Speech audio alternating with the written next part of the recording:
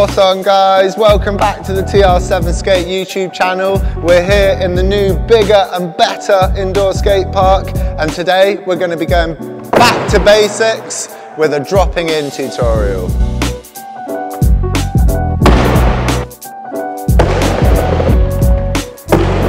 The first thing you should know about dropping in is it's not something you should be doing if you've never skated before. It's much safer if you spend a bit of time on your board riding first, even going up and down ramps, because it's going to make it much safer and easier when you come to do the drop-in. Setting yourself up for the drop-in, I recommend learning to do this without hands because it's a much better way of doing it. Assuming you know which your front and back foot are, you're going to push the tail of the board down with your back foot and practice sliding it over the coping. Once your board's locked in position with these wheels right up against the coping, it's really good practice to get used to stepping that front foot on the board and taking it off again. And you're aiming to get that front foot right up by the front 4 bolts. And really important, don't ever do it with your foot straight. That is gonna cause a problem. Always turn it so it's side on, so that your whole body is in line with the board. We're not going forward, we're going sideways. The next step, most important one of all, is thinking about where your weight is. So at the moment, it's pretty obvious all of my weight's on my back leg, but when I want to go for the drop-in, I need to shift my weight all over the front leg, and that's hips, shoulders, and head, all over the front of the board.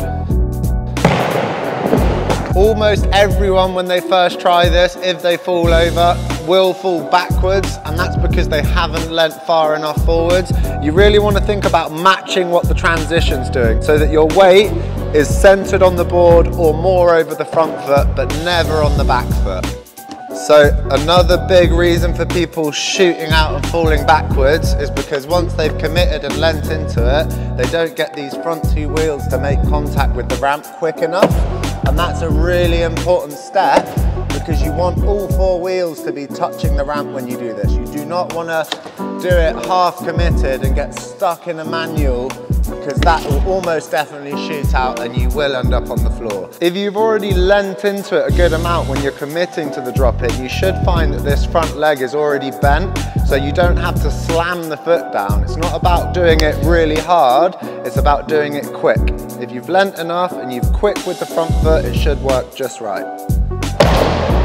Once you've leant into the ramp and pushed that foot down, you really want to think about keeping both your legs bent, especially the front one, because that's going to give you a lot more balance than dropping in with completely straight legs will.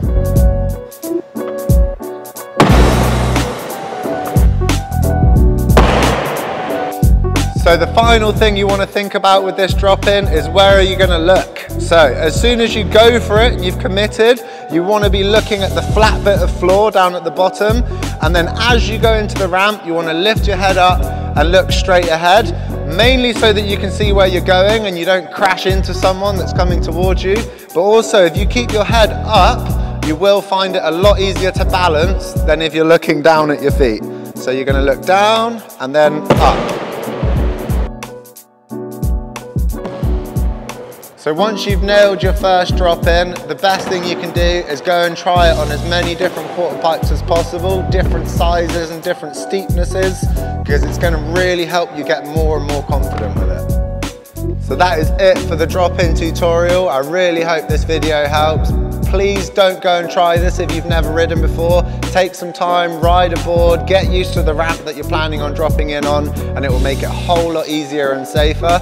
Once you've done it a couple of times, you'll probably find that it's suddenly really easy and you can do it every go, but it's still good to take the time. Do not rush into this one. If you like this video, don't forget to click subscribe, leave us a comment with some feedback. We're always happy to hear it. And if there's a trick you're struggling with, let us know in the comments below and we'll do our best to do a tutorial just for you.